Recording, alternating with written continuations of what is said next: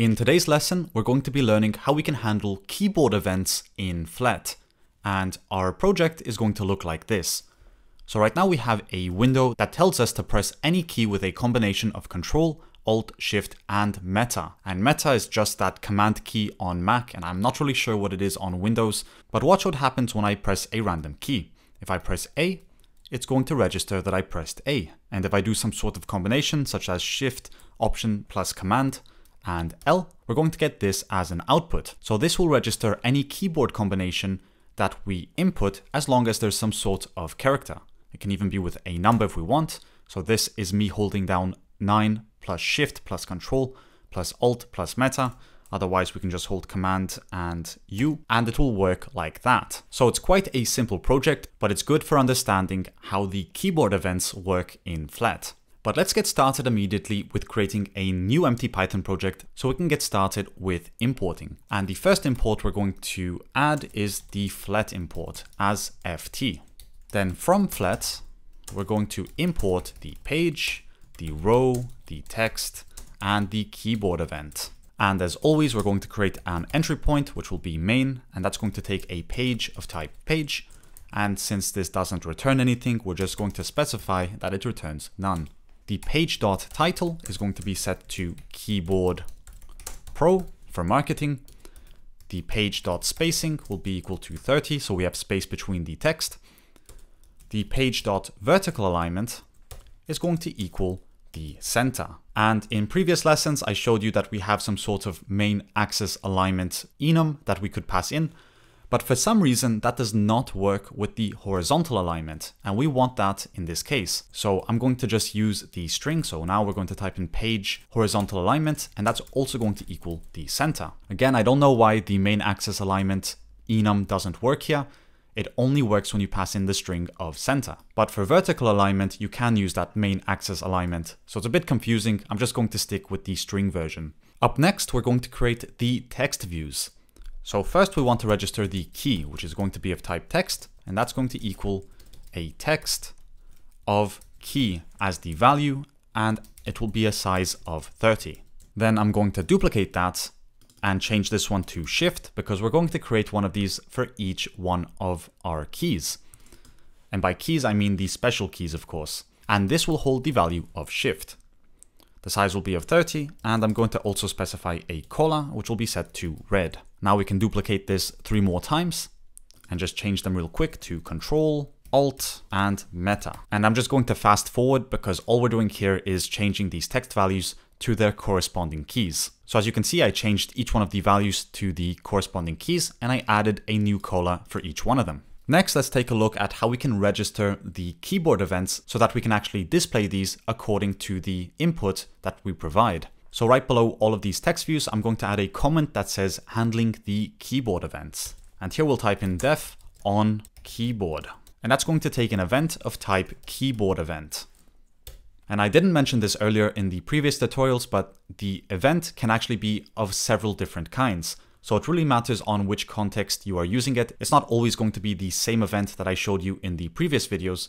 So that's something to keep in mind because it can change from time to time. But in general, you can just use the regular event if it doesn't matter that much. And this is going to return none. Now inside here, we're going to update the UI depending on which keys we press. So for example, the key.value is going to equal the e.key, which is the event.key. And shift.visible is going to equal e.shift. And these just return booleans depending on whether they are pressed or not. So we're going to do the same thing with the Control, with the Alt, and with the Meta key. We're just grabbing the event.control, the event.alt, and the event.meta, because that returns to us the boolean of whether they are actually being pressed or not. And if they are being pressed, we want the visibility to be set to true. Also, we can print the data because here you'll get a lot of information back from the keyboard events. And this should actually be e.data. And of course, it's important that we update the page or we will not see anything happening. But that's actually not enough to make this work because we need to still link this on keyboard listener to the actual page. So here we'll add a comment that we're linking the keyboard events to the page. And we will type in page.onKeyboardEvent is going to equal onKeyboard. And we're not calling it, we're just linking it. And then for the rest, we're just going to do what we usually do. We're going to add a page, and for the controls, we're first going to add a text that says press any combination of keys. And I'm not going to write that long string from last time. I actually took that directly from the documentation. So we're just going to keep it simple as this. And we're going to add a row that's going to also contain some controls. That's going to equal a list of key, shift, control, alt, and meta, since these are all text views. And the alignment for this is going to equal ft main axis alignment dot center. And all that's left for us to do is to create our if name is equal to main block and run our app with the target set to main.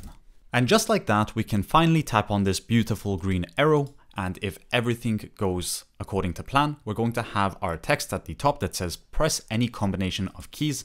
And as soon as we tap on a key, it's going to display that character. Since we're not holding any special keys, all of them are going to default to false, which means they're not going to be visible. But if we hold Command plus I, it's going to say I meta. If we hold Shift plus O, it'll say O shift. And we can also combine all of them together. So now I'm holding down all those keys plus P, or we can also do Control and Option plus L.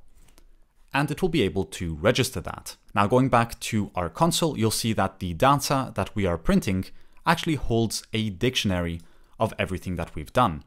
So at one point we held the key L with Shift set to false, Control set to false, Alt set to false, and Meta set to false. The fourth time with P, we actually held all the keys down, so we had all of them set to true. So from this point forward, it's up to you how you handle these values, because all of these return booleans, so you need to do some boolean checks. Let's say, for example, if you want to register Shift plus P, you're going to have to check that if the key is equal to P, plus Shift is set to true, then you can do the following action. And from that point forward, you can start creating your own shortcuts, which can be something super cool for your application. But that's actually all I wanted to cover in today's lesson. Do let me know in the comment section down below if I missed anything regarding this, or if you have anything to add. All the input you put in the comment section will help improve the future videos I create with Flet.